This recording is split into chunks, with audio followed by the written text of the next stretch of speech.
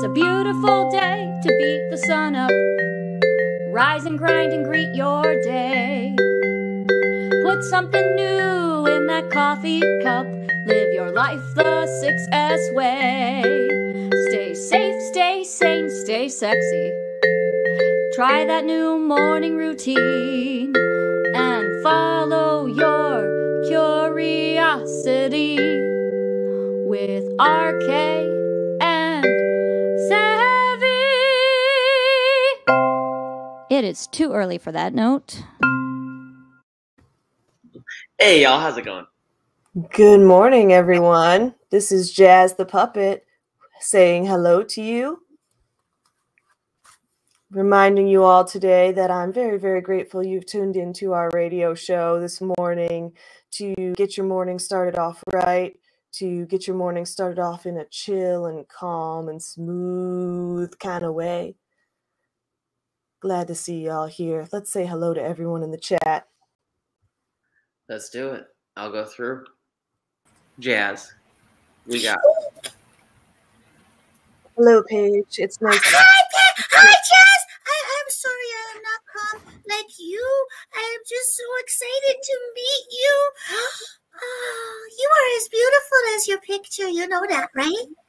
Oh, thank you, Paige.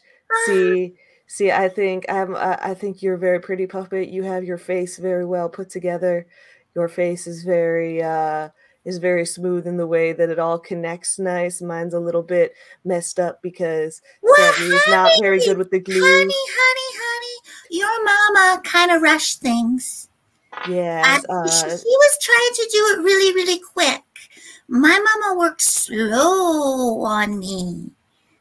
So, there's a little bit of a difference. Yeah, I'm hoping that Savvy will be kind and one of these days we'll make some upgrades to me over time so that I can look a little better over the course of how things go. Looks don't matter. It's what's on the inside that counts. So you are just beautiful just the way you are, okay? Don't let anybody tell you that you are not just perfect the way you are, okay? That's you are the way you are because your mama rushed, and that's okay. She was excited. She wanted you to be born on her birthday, and that is why you are the way you are. So Paige, that's a very good point. You know how sometimes people say you've got a face for radio? Well, radio is the primary thing that I do.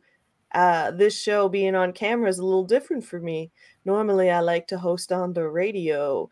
And because of that, I don't have to look so pretty. I can look like a hot mess. And Yeah, that's you're like okay. that ventriloquist that Henson was inspired by that they said was better on the radio because his lips moved when he was doing ventriloquist dummy work. That's me, right? Right, Jazz? I'm not good at hiding my face. That's right, Savvy. You don't know how to keep your lips closed when you're making me talk. But you know what? That's okay. Haven't you noticed? Neither does my mom. But you know what? Nobody notices because all eyes are on me. We've done this in public before, and people really just look at me, not at mama. I swear the direction is kind of like magic and misdirection, right? And we are puppeteers. We are not ventriloquists. It's a different art form. Right. Mama can't throw her voice versus shit. I was saying that jazz was because jazz was meant for the radio. I wasn't saying Savvy was. I meant for the radio over here. I meant to be on the radio, hosting all the smooth hits for your ride home or your ride to work in the morning, early at 6 a.m. Everyone's getting up and getting ready for the day, and I'm here to bring you into the day in a chill and cool way. That's right. That's really cool. Fun fact, Mama went to broadcasting school back in the dark ages. Oh, wow, Paige. I may have to talk to your mama about that. She sounds like a very cool lady. Well, I think so, but of course she's my mama. Oh, Monique saying that I sound like Delilah, that is the highest compliment you could possibly give me, as I love Delilah. I love the way she says, let's play the love songs tonight. Let's cuddle up with someone you love on the couch and get ready to listen to songs with the ones you love. I love Delilah. She's so romantic. There, see? Yeah, and so Caroline thinks Jazz looks amazing. Oh, well, thank you, I Caroline. agree. I Jazz really does look appreciate amazing. that. So does Monique. Oh, you guys are all too Monique sweet. loves Jazz's voice. And Liz just thinks Jazz is super cute.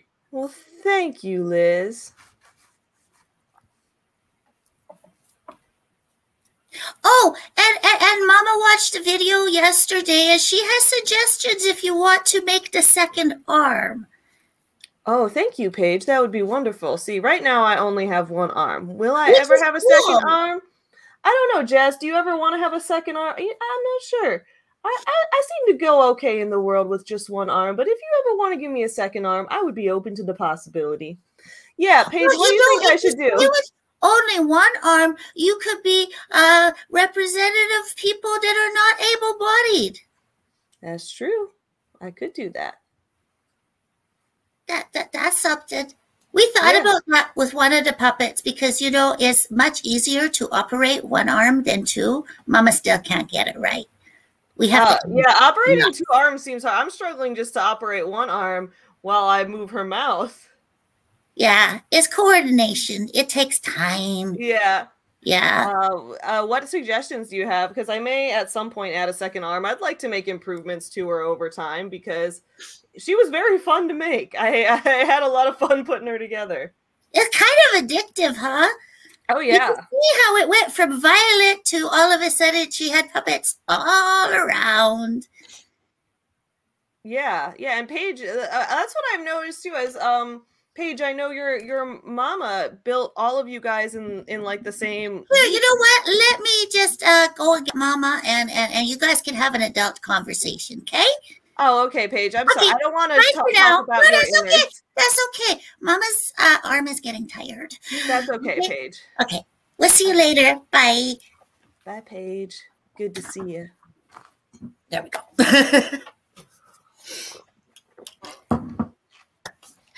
She's adorable.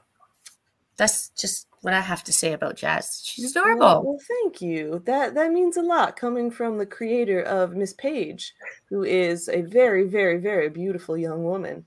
Oh, thank you. Jazz could be like Def Leppard's drummer. I love that. That'd be love awesome. that. Yeah. When I made this arm yesterday, it did not turn out so well. And then I connected it to her, and I was like, maybe I won't attempt to make a second arm right now, as this first one has caused me a lot of difficulty, and I ended up gluing fluff to my hands like 5 or 6 times in the process of making this arm. But that's okay. The hardest part was that the arm pattern is so thin that turning it inside out before fluffing it was almost impossible. At least very difficult. What I found is that if you do the gluing, well, I sew them, so it's a little bit different. It's a little bit easier. A better move. It's keep it solid, yeah. just because there is so little space in that pattern. So one of the things you could do is just adjust and allow a seam allowance, which will make one arm bigger than the other arm on this particular puppet. However, the other thing that you can do is when you're first rolling it, you roll it very slowly from the top until it gets to about the halfway point, and then you can start using a pencil to push through, and use a push like a pencil or something like that to push through the fingers, because those are really hard because they're so close together. When I made the fingers inside out, they basically like. They're so thin, open, and then there were a bunch of holes, and then the fluff was coming out the holes. Yeah, if you saw us on yesterday's stream, I did. But her arms were a mess. And you can see the difference here between the size of Yasmin's hands compared to Paige's. Yeah. I went bigger. Yeah. I learned it's like, okay, that's not going to work out for me. So, yeah, sometimes you have to adjust. The patterns aren't all perfect because they're made for different people and stuff. So, yeah. Yeah, but you know, I'm glad that we followed this puppet building process because it's really cool to have a whole puppet right here. Even if there are things that I'm like I would probably improve about her, even if there are some things that I'm like this looks a little messy. I like this puppet, and I got her in this American Girl doll dress that I didn't know who I was gonna put it on, but I just got it because I really liked it, and I was like, oh, you know what, this is gonna look perfect on this puppet, and she's just thriving in this world. I seriously squeed when I saw you pull it out because I was at work during the episodes, but in the evenings I caught up on the episodes. And when I saw you pull out that dress, I'm like, oh my goodness, I have to go on a shopping spree at American Girl. Oh, the American Girl store is so fun. I don't know if it might be a little big or it might be a little small on Paige. I think she's a little bigger. She's just a smidge bigger, but not much. Yeah, they might still fit not. her good. Yeah. Yeah. I can see that fitting her. And I can always adjust Paige a little bit too. So y'all, we're gonna be talking about some fun stuff today. I'm gonna bring Jazz back in a second, but I just need to give my arm a break. It's all the blood is rushing to my hand, and I need to, that's the hardest part of this is that all the blood, like your arm blood flow, gets cut off all weird. And that's one of the reasons why Jim Henson built the tall sets and that sort of thing, so that they could do their arms straight up and down as opposed to that's smart. You know, and a lot of the builds and the sets was built around the puppets and the operation of the puppets as opposed to, you know, a human set like ours. Yeah, I mean, I considered today getting under my desk and resting my elbow on my desk and bringing the microphone down with me, but my office is just currently such a mess from having puppet materials everywhere that I was like, I don't even think I can move anything in my setup right now without ruining everything else. So that's where we're at right now. And typically, I do Paige's videos in another side of the room. I have the the human side and the puppet side. And so she has half the room that's her set, her stuff, and everything set up for her over there. And then we just share the lights. Jazz and Paige to do a video together sometime. I don't know. I absolutely want to do that. I think that would be super cute. I think we'll have a video with some puppets talking about small business and all of that. I love it. So y'all, real quick, in about 3 hours, a little after the show is over, I am going to have a new video coming out on my main channel. So just wanted to let everyone know about that so that you can check that out. There will be a premiere with a live chat right here. Today, we're going to be talking about the company Simon & Schuster and why it's a terrible, terrible company, in my personal opinion. You guys know how I feel about a lot of the bigger publishing companies. Simon & Schuster, there's a lot of shit going on that I am not a fan of, including the fact that they publish a book by Jake Paul, as well as having published a Straight Girl's Guide to Sleeping with Chicks. So, like, there's just a lot wrong with them. So we are going to talk about Simon & Schuster today at 11 Central, noon Eastern. So join me in the live chat for that. You can set a reminder right here. The link is right there on the screen, and it's right there in the chat. So don't forget to set yourself a reminder so that we can all have fun in the live chat today on my main channel after this stream is over. Oh, yeah, that's true. Bonnie says great practice for the Sean Boston puppet movie. Yes, I am very, very excited to do the Sean Boston puppet movie and to see the Sean Boston puppet. And I'm excited that I'm going to New Orleans now in late October instead of early October, because now we're going to be able to do some puppet filming, and I think that'll be great. And we're going to be there for longer. But yeah, I'm very excited for the Sean Boston puppet. Nitty Dragon, real quick, wants to know, where did the 6S rule come from in the intro? So here's the thing. One day, I think it was during one of our first couple weeks, RK was just saying, just reminding everyone to stay safe, stay sane, stay sexy. And we realized that that is 6 S's in a row. And that when you put the word, when you say 6S together, it sounds like success. And that sounds like a rule that a business guru would come up with. Kind of like how Grant Cardone has the 10X rule. So we were like, we'll make the 6S rule. So we'll have our own rule and we can be just like them. So that's where the 6S rule comes from. Let's see. Monique says Paige and Jazz would be a very adorable collab. Thank you. I would love to do that. I think that would be fun. So yeah, I'm very excited. I'm very excited to do that at some point.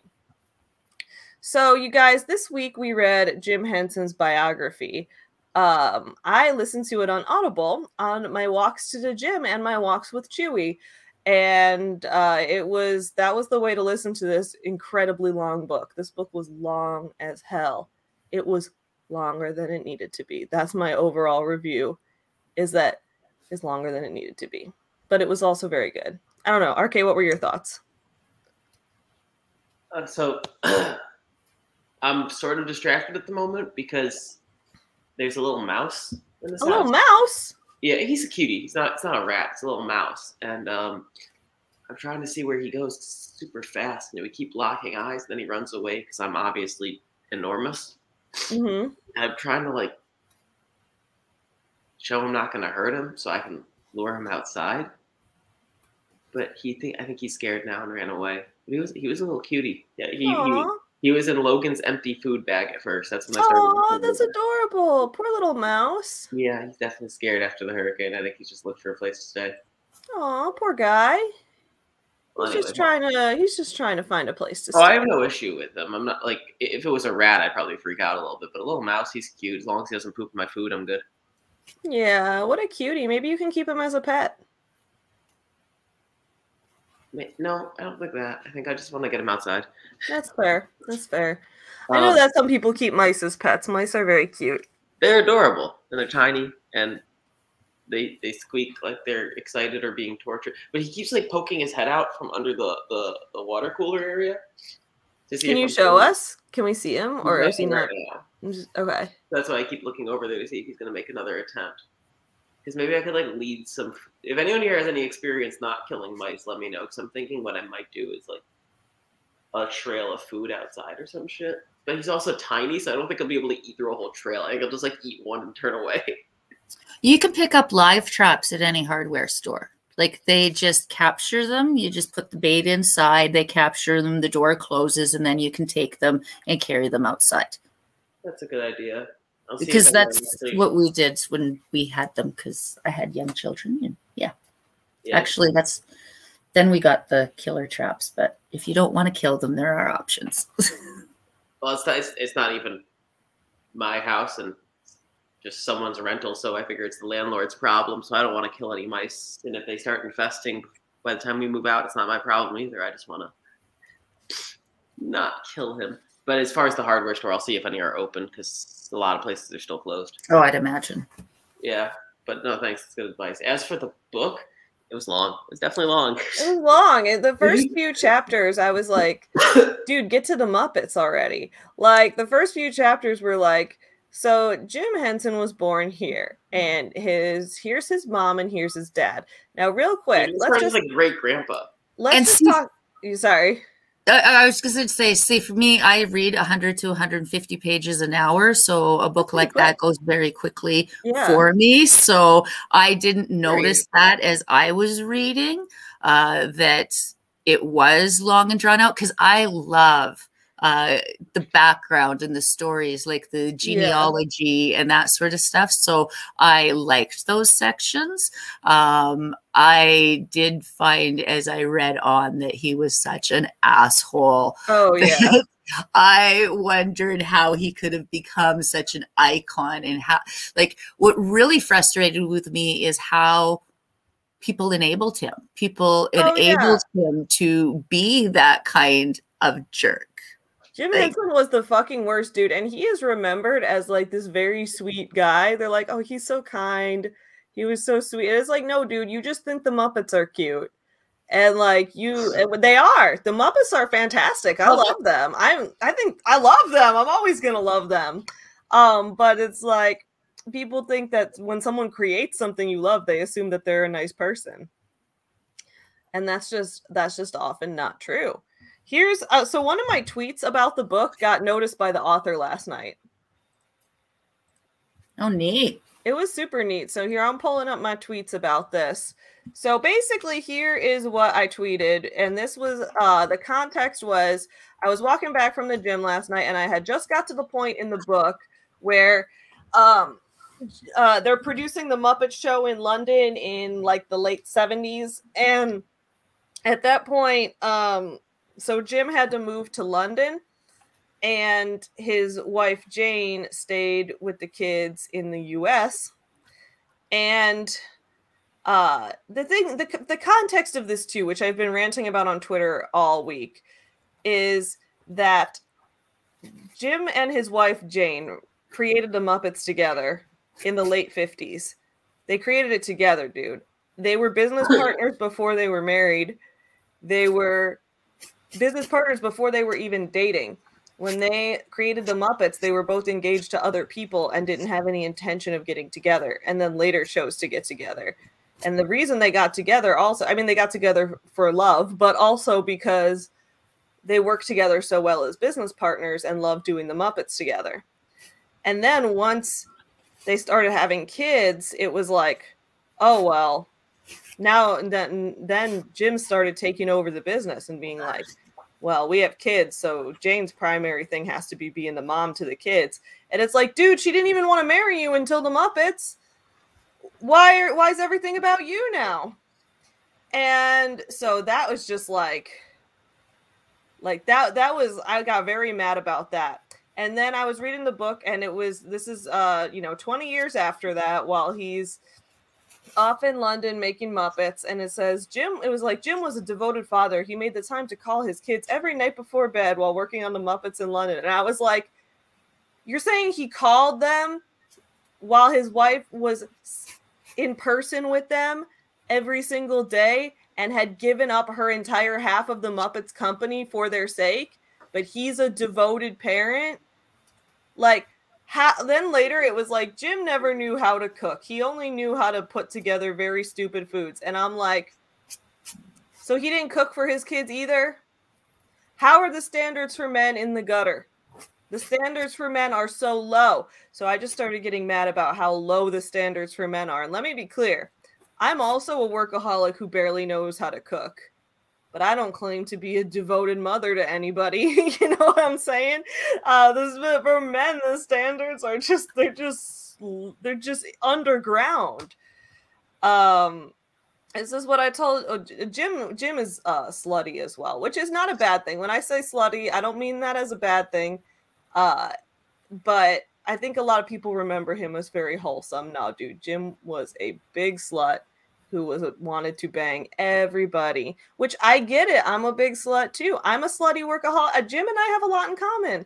I'm a slutty workaholic. I barely know how to cook, but that's why I didn't have 5 kids, Jim, because don't have 5 kids if you anyway. Now, for me, I was a loving and devoted mother, and I was also a workaholic. I found ways to mix them all together, but the fact is that I had to do twice as much work at that time. Now I'm a lazy princess, but back then, and I'm a truly lazy princess. I gain 20 to 30 hours a week just by not doing the things that most women have to do. I don't get a lazy vibe from you at all. You have this amazing like puppet empire you're building while you're also working a job at a restaurant. That sounds like the opposite of lazy to me. Well, I think that's the thing too, is I think women are deemed lazy for a lot less. Well, I guess so. But at the same time, I completely abdicate all household duties to someone else. So that builds me 20 to 30 hours a week that other women don't have. That's true. That's just reality. Is if I had to pay attention to the shopping, the cooking, the cleaning, and even those little, like I've read articles about this, you know, the brain capacity that it takes to remember, you know, oh, the dog needs food or we need toilet paper. None of that is on me. So. Well, that's the thing too, though, is like, why is the default expectation that that expectation is on women anyway? It's like, because we've taken it. I don't take it. I just never have. So I'm like, Is the house is not clean? Oh, too bad. But then again, I'm disgusting, so there might be I might be different in that case. Like for me, it's just like not natural to want to clean things, so I just like Tyler and I sometimes clean things together. Like if the house gets messy, we'll be like, all right, let's spend these 5 minutes or this hour cleaning the house together. And then we'll clean it together and get it done. But neither of us really ever take on the cleaning for each other. We do it together or not at all, really. So I'm just like, I just think it's like weird that's even the default expectation. So this is basically what I went on saying is, where can I read Jane's biography? I looked it up. So, right, Jane co-created the Muppets. This is like, imagine if like 10 years from now, RK and I got married and then he stole Cancel Sean Boston from me. Wouldn't that be fucking weird? Like, that would be fucking weird. That's the last thing I'd steal from you is Cancel Sean Boston. Or like he just stole everything we've made together from me. And then that's like what this would be, right? But like that would be fucking weird. And would like everyone would be weirded out by that in our audience. But that's what Jim did to Jane. The two of them were engaged to other people and built the Muppets together. They were business partners. And then they got married, and then he was like, actually, you should raise all the kids and stay home, and I should continue to build this business. Like, that's fucking weird. And the fact that people accepted this just blows my mind. Part of it was standards of the time, too, because it was like the mid-50s, and everybody was like, how can Jim and Jane be business partners and work together and not be romantically involved? Because the idea of like a man and woman doing anything together that wasn't romantic or sexual was very weird to people at the time. So they were like, but these two must be involved, right? And they weren't. Well, now then I will say now they are. Now they're both dead. But like later they were. But so basically I was mad about that. So then I was like, where can I read Jane's biography? I looked it up and I can't find one. Maybe no one has written one because her own husband literally erased her from history after she created the Muppets, like every man of that era did. And then I got a quote tweet from the author of the book on that. Check that out. So the author of the book, Brian J. Jones, said he agreed. He seems like a cool dude. I like Brian J. Jones. So we're going to take a look at this. So he said, Jane Henson definitely deserves to be the subject of a biography. She was tough as nails, openly and brutally honest, and wore her heart on her sleeve. She was also modest to a fault. Her initial response to the first draft of Jim's bio, you made me sound too damn important. See, that's the thing, dude. She sounds great. She sounds like a great person. And, oh, wait, sorry. I didn't even realize how much more of this thread there was. I was too busy, making gains last night. And then I told him how much I appreciate his book. And I told him that despite all my feminist rants, I am loving his work. So let's read what Brian says. So maybe I'm being too hard on Jim. You know what? I'm going to let Brian explain it himself because he actually replied to me directly, and that's the dream. So he said, I told her I beg to differ and that there was a reason Jim chose her as his first partner. She was hugely talented, which is what attracted Jim to her in the first place. I disagree that Jim erased her from Muppet history, but it's fair to feel that way. Jim relied on her as his ace recruiter, and she was his sounding board. Even as they were separated, Jim still sought her advice on the Disney deal. Yeah, I guess that it's like she was, but that's the thing is like she was not remembered at the time as like having done all this legitimate work for the company. Instead, it was like she was such a supportive wife to this. Like his name was the thing on everything.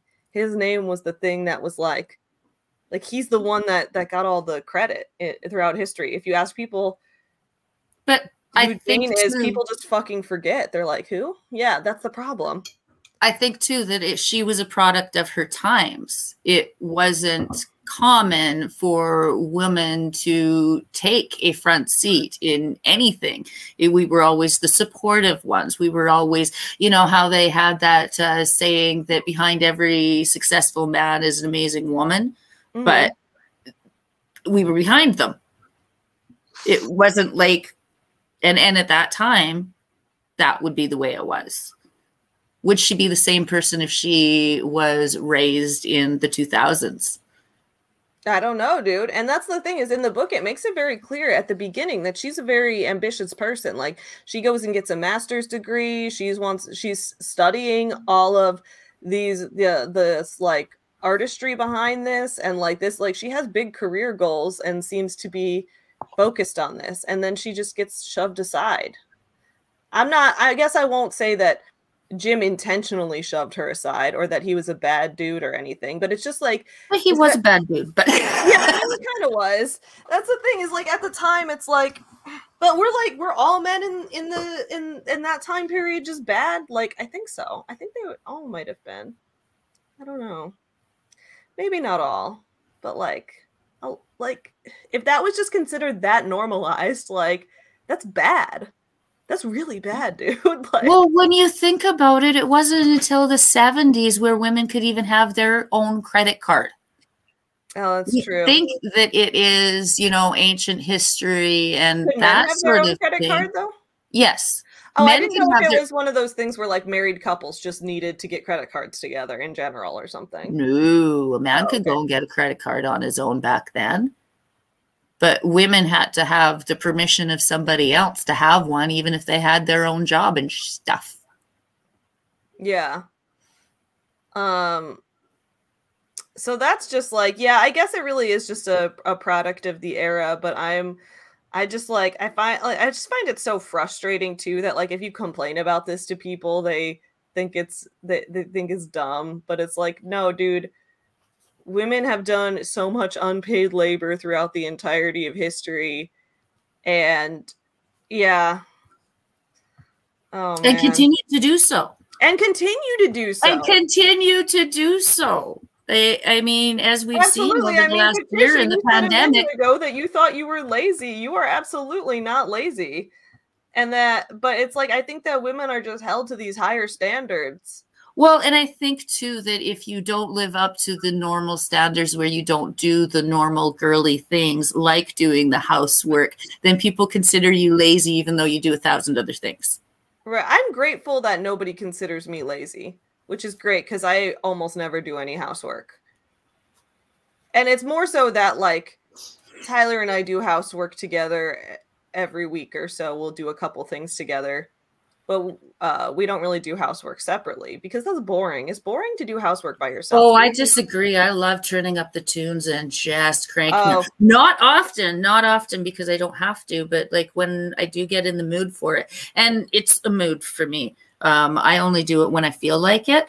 So I only have to do it when I feel like it. It's always a bonus. So anyways, what I'm doing here is I'm actually working on Sean Boston as we speak. Oh, awesome. Oh, by the way, Gail's here. Hey, Gail, I know that you've read this book as well. Gail, if you want to come on the stream, let me know and I'll send you the link because if you want to talk about it too, I'd love to have your opinion as well. Okay, how's Sean Boston coming along? Let's take a look at our puppet.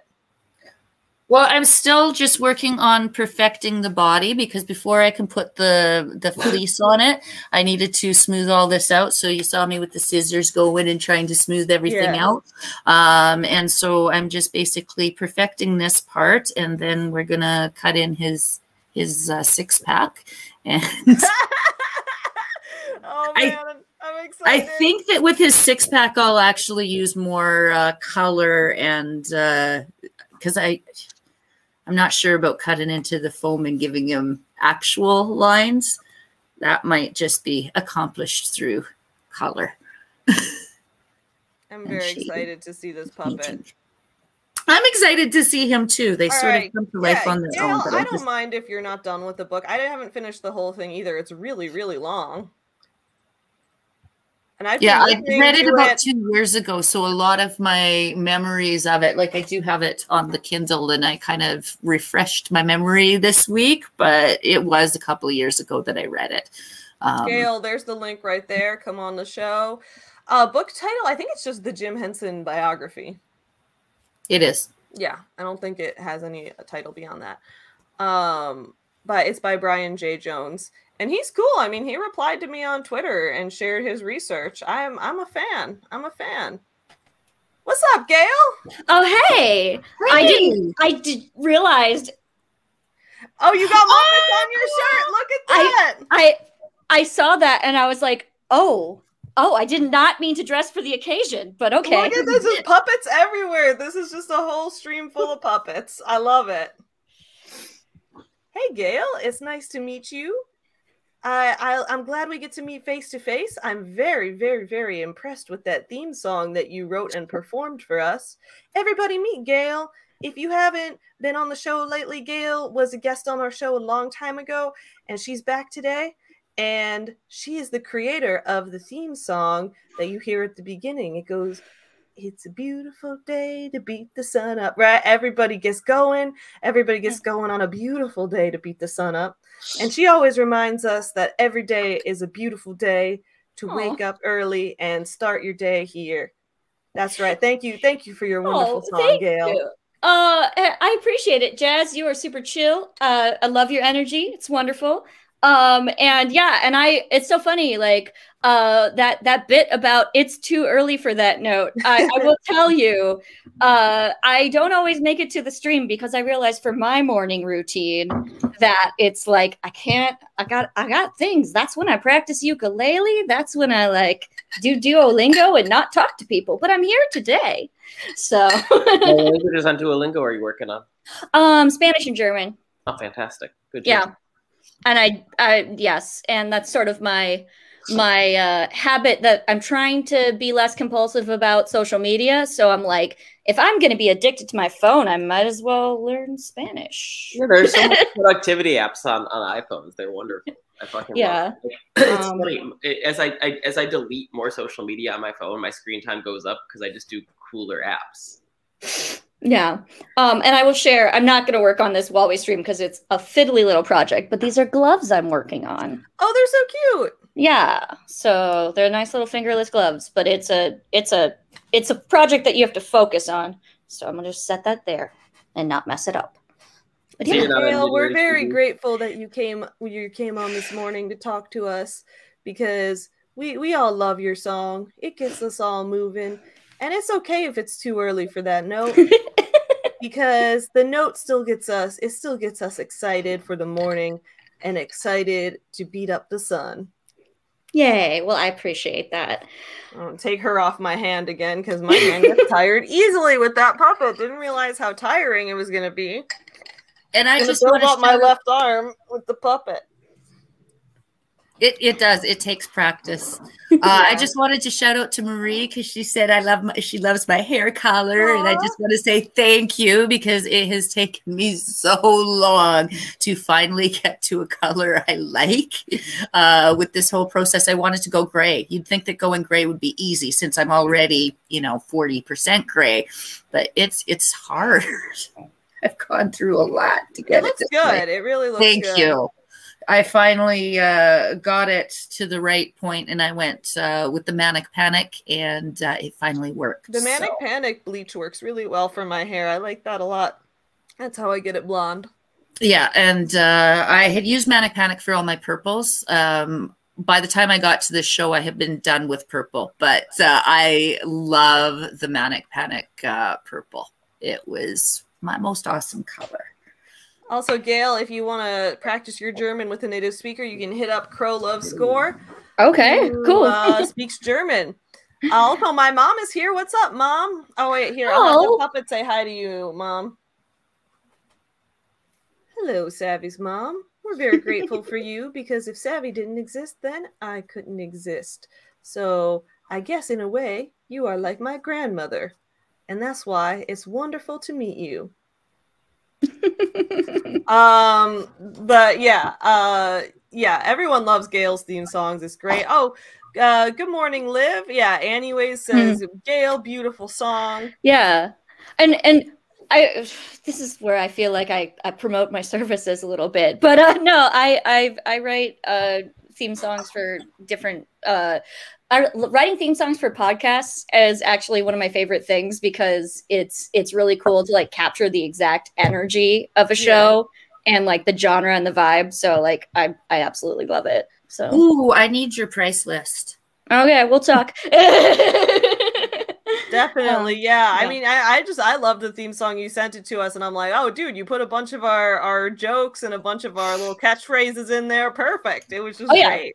I mean, also, I like writing something as a fan is also very fun because I was just like, oh, I get to write them a song. And Yay! Yeah. Anyway, and all the rabbit holes. And I will say, like, it's funny. Like, I've gotten from the place of my fan obsession of things where I'm like, all right, and now we're just chill. It's fine. It's chill. We're just people on the internet talking to each other. Yeah. But it's been those parasocial relationships get you every time. But anyway, I'm glad I could I'm glad that I was able to work with you on that. So I can tilt things towards the book because let me know your thoughts on the book. I mean, at least or to as far as you've gotten in it. I don't know what page 200 is because I'm listening to it on Audible. Well, for sure. I'm in it's the Mucking Fuppets chapter. And it is, and so we're just getting the pieces together in the Muppet Show, and Jane just had her moment of like, yeah, no, dude, this is like she's starting to get really stressed. So that's about where I'm at, and so it's interesting. The Muppets are actually like a big thing in my family. My brother is the sort of person where if someone could like just pay him to be a Muppet and Disney scholar, like that would be his life. So that like sounds fun. But yeah, so my brother has always had this deep love of the Muppets and has experienced like people will give him crap because it's like, oh, that puppets are for kids, and it's like, no. Muppets are for everybody. That's also a hill I will die on in general. Is just people thinking anything is for kids.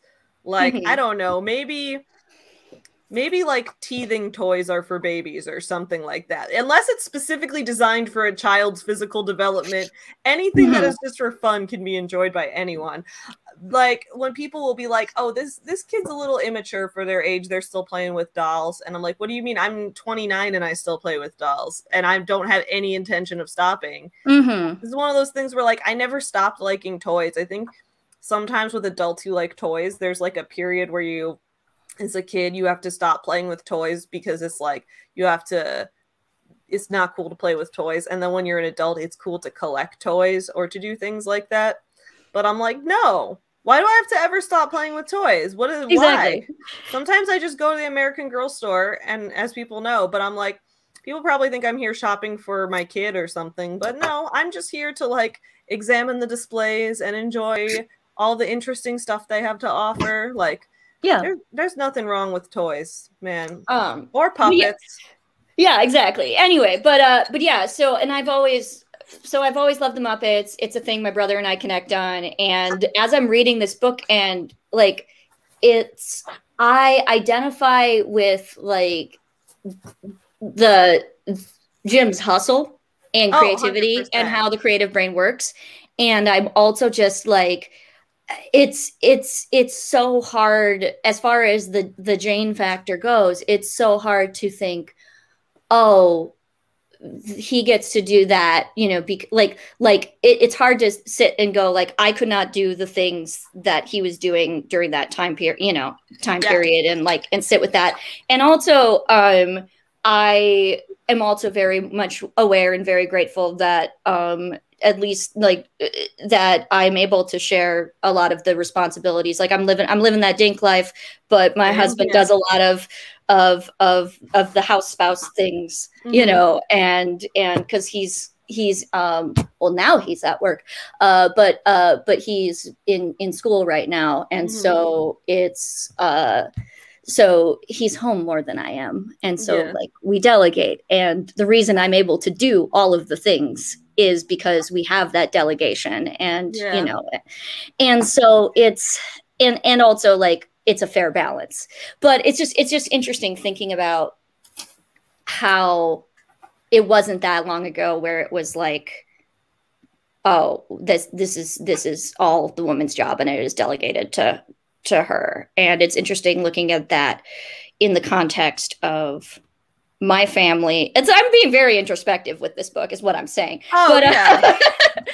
but like, and my mom was like working with computers as computers were becoming a thing. Like she was in college for accounting, and then it was like computer science is a thing, and then she worked in computers her whole life and was a database administrator and worked in a male dominated field, and thus her energy was very much like she gave no fucks, you know. Yeah. And I did not necessarily learn the best cleaning habits from her. And I kind of sometimes feel bad about that, but why? You know? Yeah. Yeah, that's the thing is like, I don't know. It's just, there's so many, like towards the beginning, it's very clear how many women were influential on this whole process in the first place. But they get credit in the book. They don't get credit culturally, though. That's why I appreciate the author giving all the credit where it's due. But culturally is the problem, where it'll be like, oh, Jim was very inspired by his grandmother's sewing and things like that. And it's like, okay, well, why is the expectation that, oh, cool, this young boy loves to sew, he's probably going to be a famous puppeteer, whereas this grandmother loves to sew, that means she can sew things for her children and get no recognition beyond her proximity to successful men. And it's like, that was just, and then like Jim goes to puppeteering class in college and it's almost all women. And then he goes to work and it's almost all men. Like there's almost no, every time they bring up a new person that they worked with, it's like, oh, it's another man. Oh, wow. And yet another man. Where are all these women that were studying puppeteering in college? Well, the idea was that, oh, it's the home ec department, so they're probably just using the sewing skills to mend clothes for their children and such. And it's like, what the fuck? Like there was this, the expectation.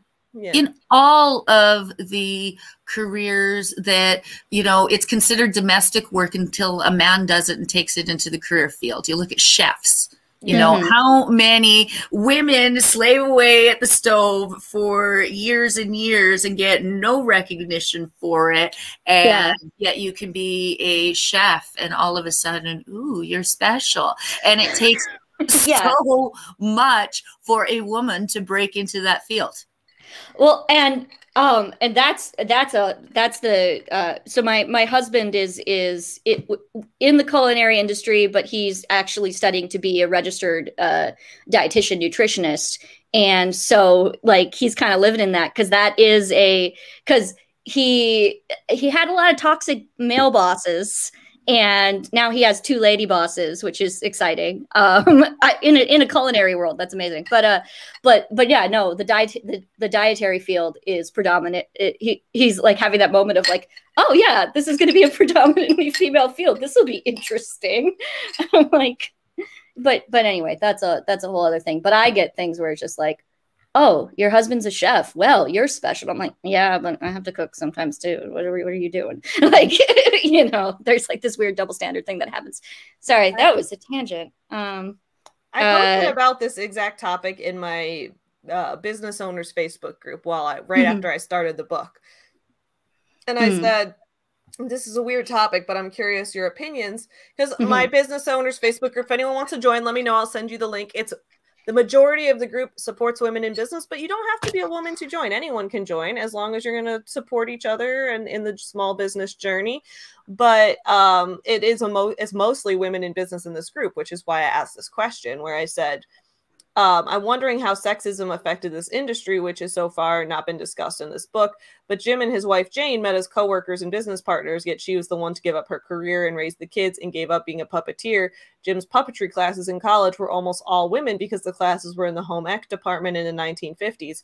Yet almost all the men succeeded in design and performance while the women faded into obscurity and used their skills for homemaking. Do you ever feel that your industry gets dominated by men, even though most of the creators are women?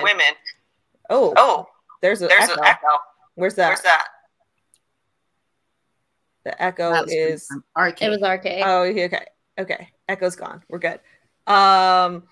But yeah, that's the thing is like when people talk about this industry is dominated by men, people say, oh, women just aren't choosing to go into it. But in a lot of cases, that's not true. Even careers that mostly women are studying for or trying to go into still get dominated by men in a lot of cases. So a lot of people were commenting on this, basically saying that they've had that experience as well. That like someone mentioned fashion, saying, I worked at a company with 90% female employees. All design, sales, production, management, marketing, customer service, and data entry were 100% female. There were a few male sample sewers, warehouse workers, and then all upper management were men. The CEOs and CFOs were both middle-aged white men named Rob.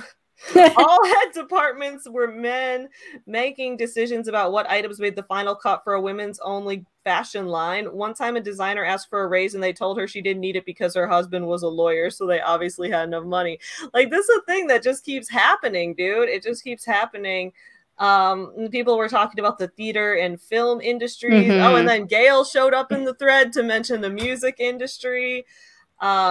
Oh, and someone mentioned authors, right? The field that I'm in. It says, someone says, male authors, a lot of their acknowledgments don't mention their wives' names and often have lingo like, without my wife, this book wouldn't be possible. Thank you for typing up all my crazy notes. There's nothing more anger-inducing to me than being reduced to a secretary, but apparently some women don't mind and enjoy it. I lost a friend a few years ago because she was married to a man I didn't know at all, and when I went to visit them in another state, he was telling me how much she improved his life by making his house a comforting place to be and being his thing finder for when he lost something he needed, and she left her career and her family and everything for him. Like, wow, man. It's just like, and here's the thing, I am a believer in everybody doing what makes them happy in life. If it makes you happy to do that in your life, whether you are male, female, whatever, if it makes you happy to be supportive of your spouse's career above all else, then do that. Like, do that. It's just when there's such a big trend of it, I start to wonder how many people are being pressured into this. Oh yeah, absolutely. That's what it is. But if you're happy doing your thing, like, do your thing. I am not here to tell anybody, if your dream is to be a homemaker, a stay-at-home parent, whether you're a man or a woman, you do you, and I will be happy and support you. I just don't ever want to see people feeling pressured out of the thing they're passionate about. But please have a fuck off fund. Oh, if you are going to be a stay-at-home person in any way, shape, or form, please have a fuck off fund. Because if you get stuck in a situation where you have no financial abilities, it can be difficult to get out of that toxicity without a fuck off fund. So I like that term a lot. That's wonderful. But well, and everyone should have one. Like, no woman should feel trapped in a job where she's being sexually harassed and have to choose to take it because she doesn't have a fuck off fund. You should always be working towards having the ability to walk away from what you're doing. Absolutely. I completely agree. As Marie brings up here, domestic work should be paid or at the very least appreciated. Oh, completely agree. Absolutely. I think it's wild that people are providing a value to society, and yet we're I don't know if this is US specific or maybe just kind of like this part of the world specific. I don't know, but the way things are seen is that things value is, a lot of people equate it to the financial value because people equate money with your ability. Like Patricia said, you need a fuck off fund, right? Because money equals power and freedom, whereas without money you can get trapped easily. So the fact is that like leads people to equate money to power easily. And so then we have these fields that are beneficial to society, such as domestic work, that don't get money. So that's sending the message that that isn't valued. And people say, oh, well, it gives your family money because you're not hiring someone outside the family to do it. Or that kind of thing, which I guess is true to an extent, but basically this is just another argument for universal basic income. Yeah. Oh, Hippodamia has a fuck off fund and literally calls it that. Love it. Liz says, I'm technically staying at home with my toddler, but I still do part-time consulting work. That's interesting. Why do you, like, this is just me asking you this, Liz. I'm not saying you're wrong. I'm just asking you, why do you consider that staying at home? Because the majority of the world is working from home during the pandemic. So why wouldn't you call that working from home rather than staying at home? It was just a thing that I've noticed. Like, I've read a lot of things where it says, like, where I've read like bios of female authors that call themselves a stay-at-home mom. And I'm like, how are you a stay-at-home mom if you're an author? An author is a full-time career, dude. Like, or even if it's a part-time career for you, which, like, good luck making it in writing as a part-time career. But like, if that's what you're doing, good for you. Like, live your life. But why do people consider themselves a stay-at-home parent when they're a work-at-home parent? Like, my husband works from home in software development right now, but he wouldn't call himself a house husband because that would be ridiculous.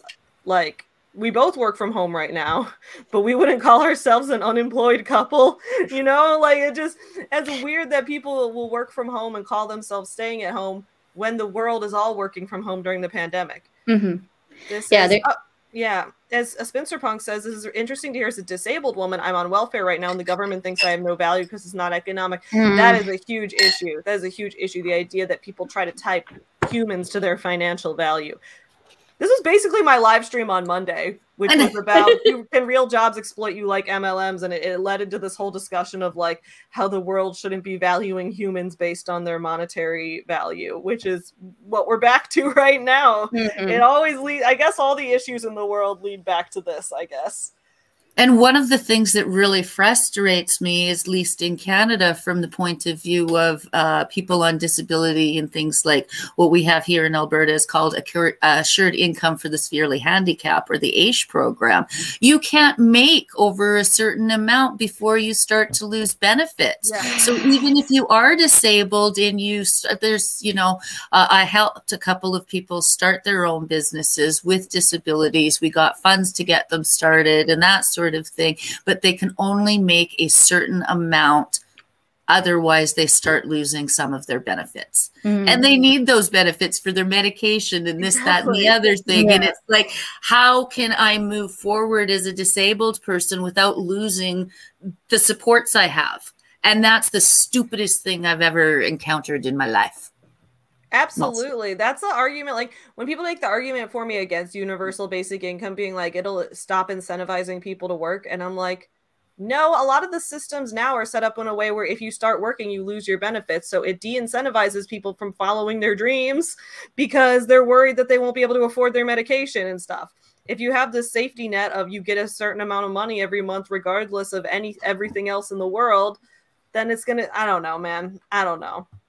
And you're in Canada too, where like medication is supposed to be, you have a better healthcare system than we have. So I imagine here it's probably really fucked. We have healthcare which covers your going to the doctor and that sort of thing. It does not cover dental care. It does not cover prescription medication. The programs that they have through the different social programs, they do cover medication, do cover eye care and dental care. So if you are disabled, you get access to those programs. But if you don't qualify for those programs, there's separate insurance that you have. And I forget, like, I mean, it's much, much lower cost than anything I've heard of in the US, because it basically is to cover your prescriptions and things like ambulance rides. Like if you end up needing an ambulance, it will come out of pocket unless you have, extended insurance. So we do have, you know, like if I get sick and I need to go to the doctor, yes, I can go to the doctor, but I have to pay for the medication unless I'm in a hospital, in which case the medication is covered. So that's the way it works here. It's not perfect, but I'm not going to end up without a house or anything if I end up breaking an arm or getting cancer. It's wild too that like so many people try to, like so many US politicians try to paint Canada's healthcare system as like this socialist communist dystopia, when in reality it's like just slightly better than ours. That's like all it is. It's like almost the same system, just slightly better. Like, what? Well, and we have so many politicians trying to bring in a U.S. style system with the pay-for-play programs and trying to make it so that we have a two-tiered system so the rich people can get better health care. And it's ridiculous, really. I mean, we should be trying to provide more programs.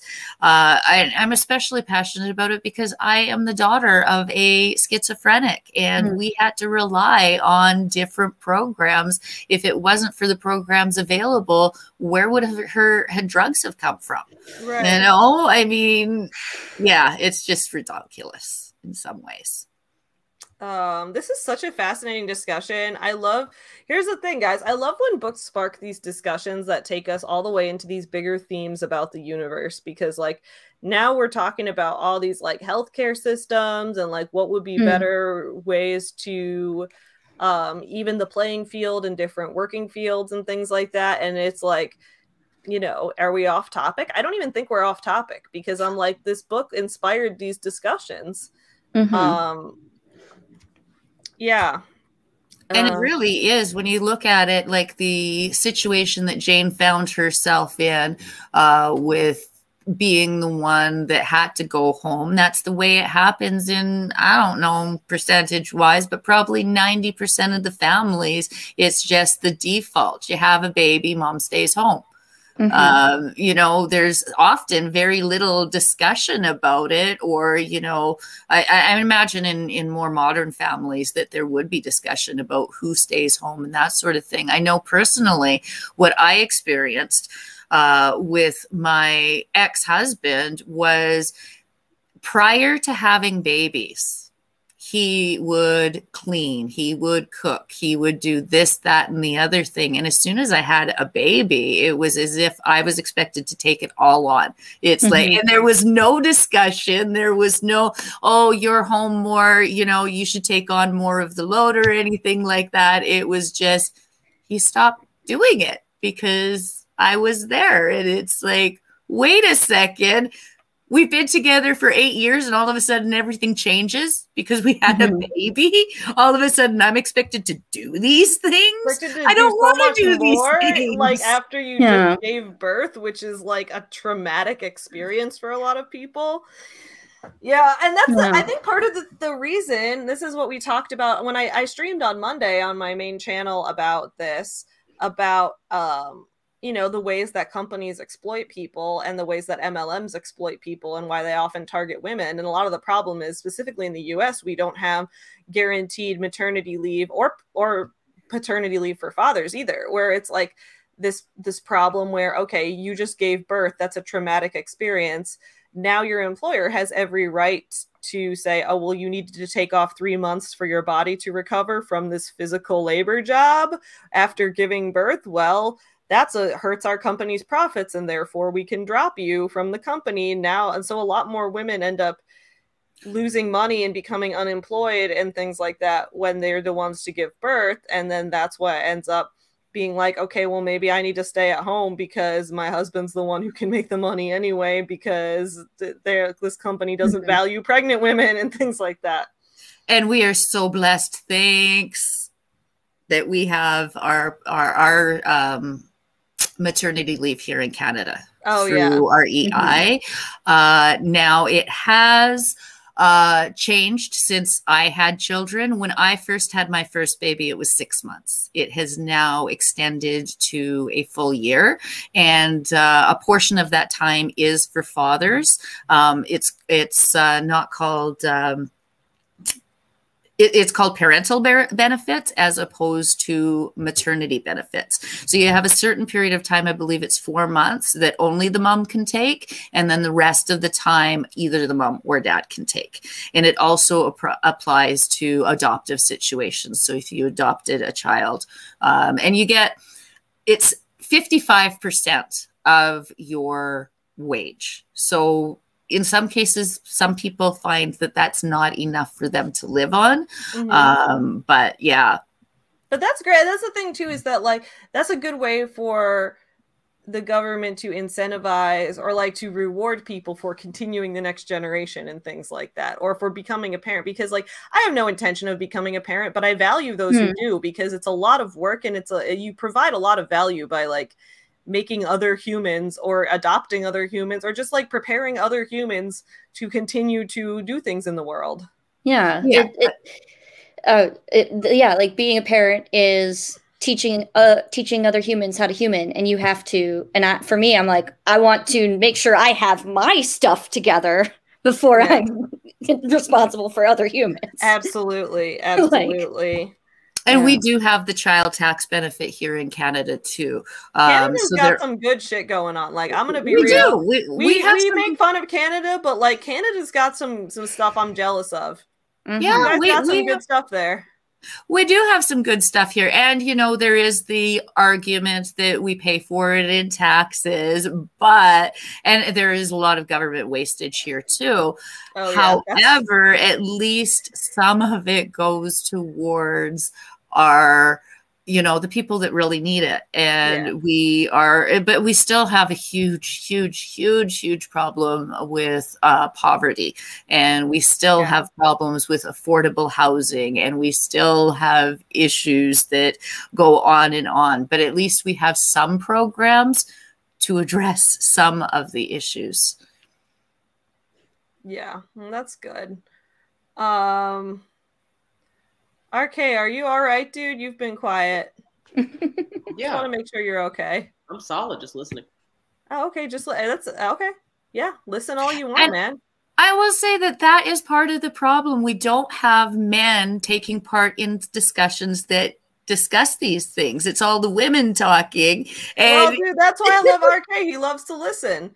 Like when we had our abortion discussion, he was like, I'm going to turn off my mic and listen. Like, dude, that's RK, you're a good man. I like you as a man. See, thumbs up for being a good man.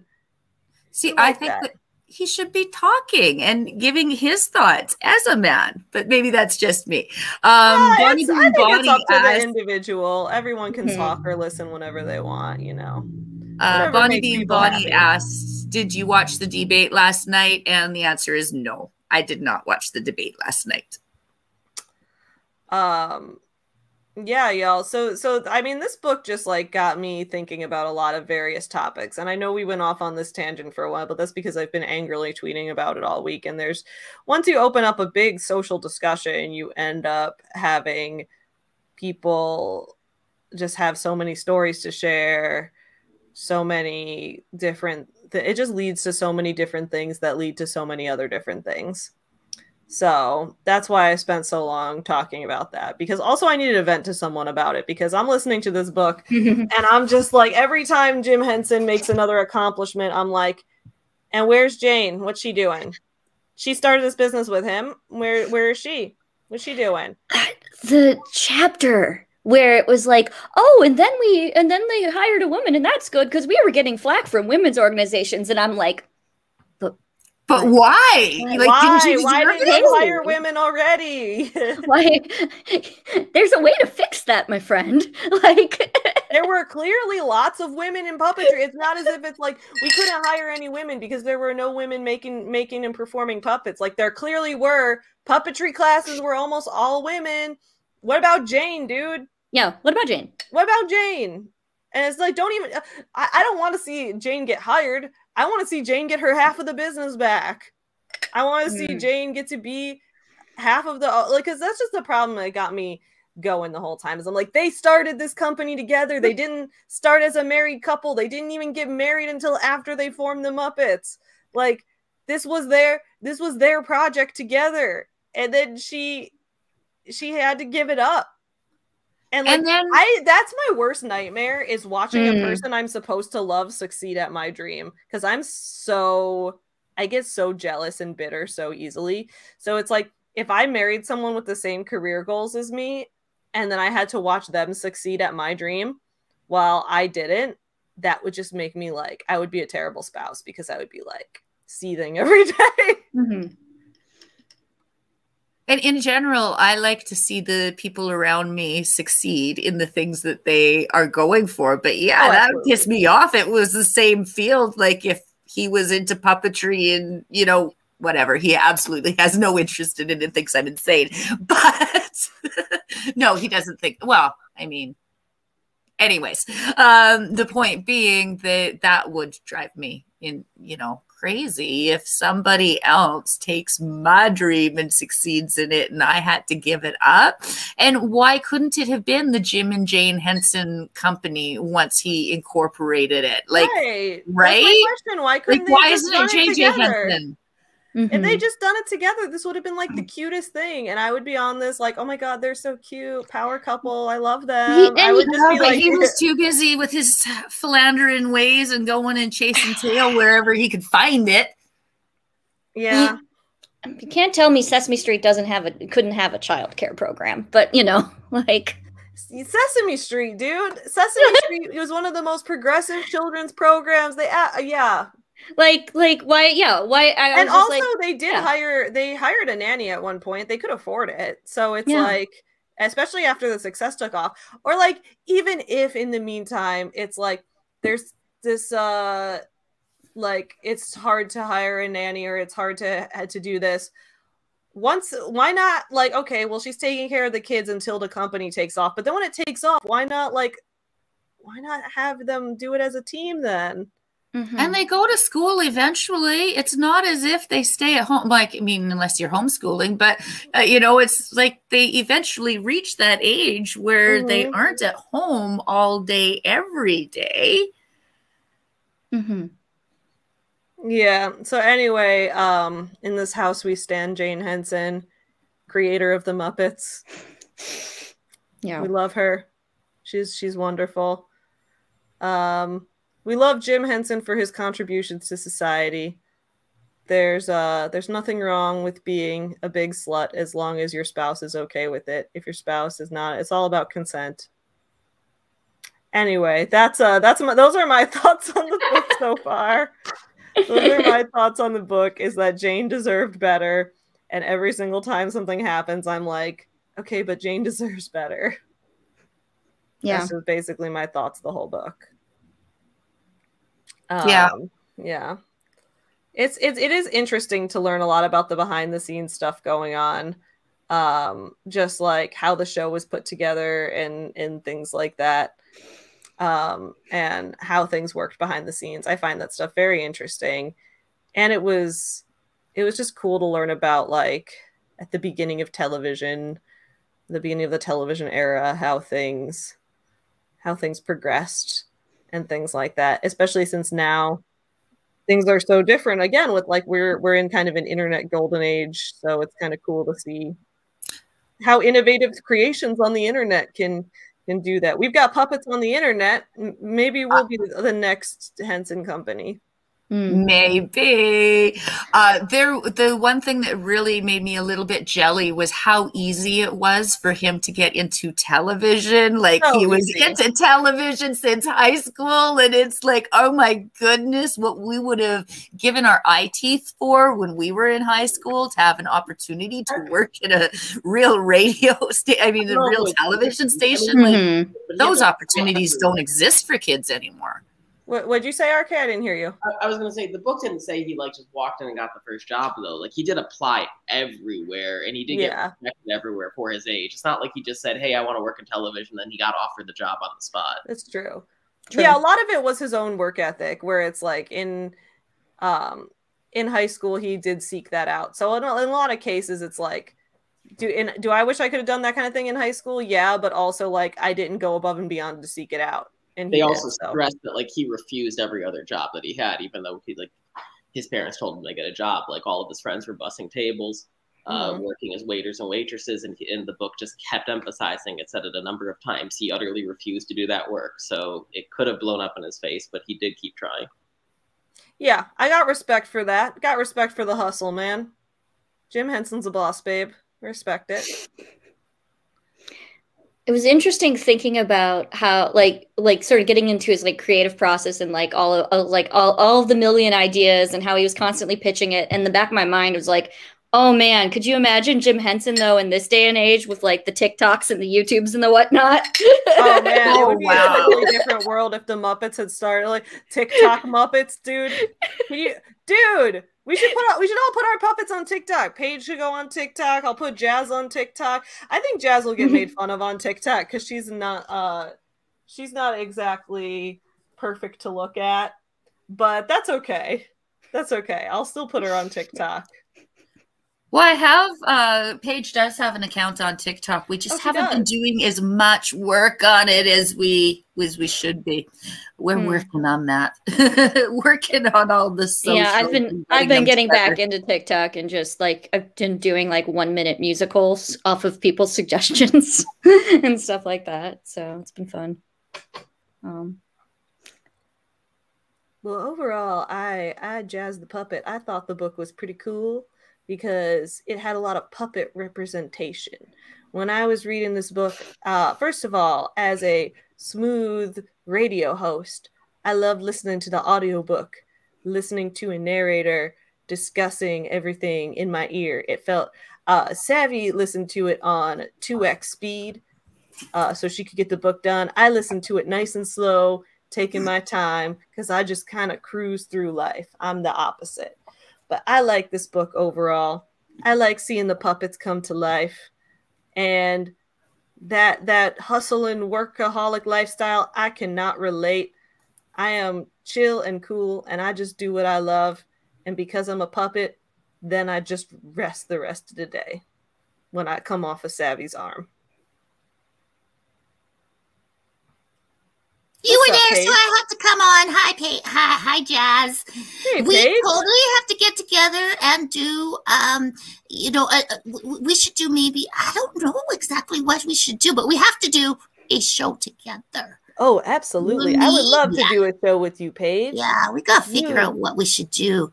We could go on an anti-MLM rant together. Oh, I would love to do that. Yeah. Or I don't know. We'll figure it out. We'll figure it out. But now you're here and you're alive, and I have my first puppet friend. Oh, am I your first? I don't know about that, Paige. You've got all these wonderful puppet siblings. You got the siblings. But like you're the first puppet that was like, and I feel. Okay, this is going to sound maybe a little bit egotistical, but I feel like I inspired your existence. So, I'm feeling kind of big sisterish. Yeah, that's right, Paige. I see you like a big sister.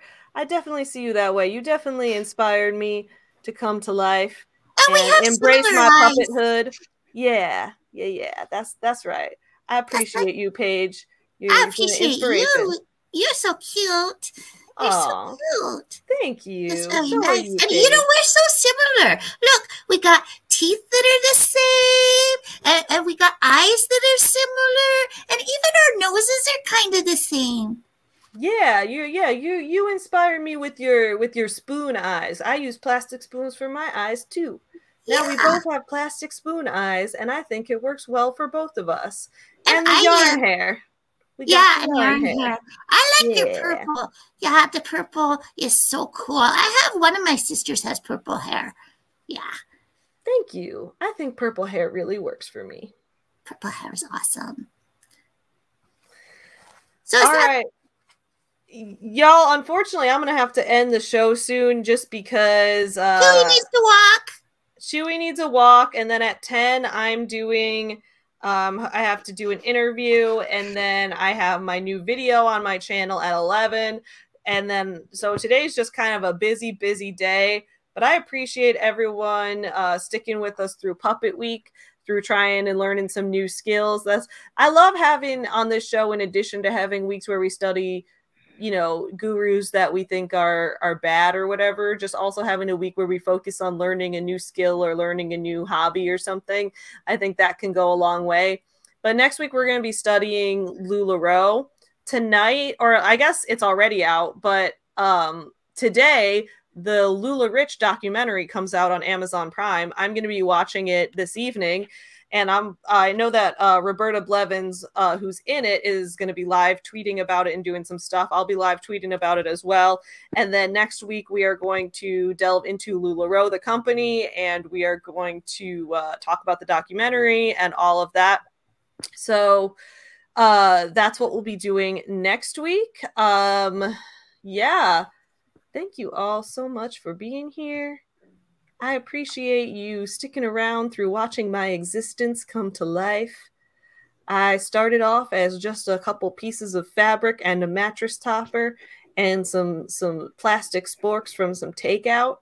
But you guys watched as I came together as your good friend Jazz and your part-time co-host. And glue.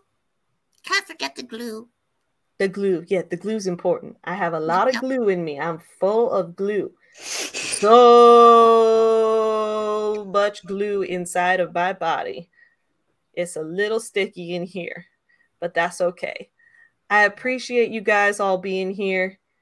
I will see you next week. I'll make some guest appearances when we need to come into a chill mood, bring it on down a little bit, get a little too heated. I'll be here to bring us all back together. Keep on supporting small businesses, y'all. Check out Gail's music. Her name's Gail Gallagher. She's got her music on Spotify. And you can put it in your Instagram stories. It's pretty cool. Check out her music. I play her music on my radio show all the time. Gail's music is great. Check out Page of Puppets YouTube channel. She talks about small businesses. That's what we love here. Thanks, y'all. Have a good start to your weekend. Bye.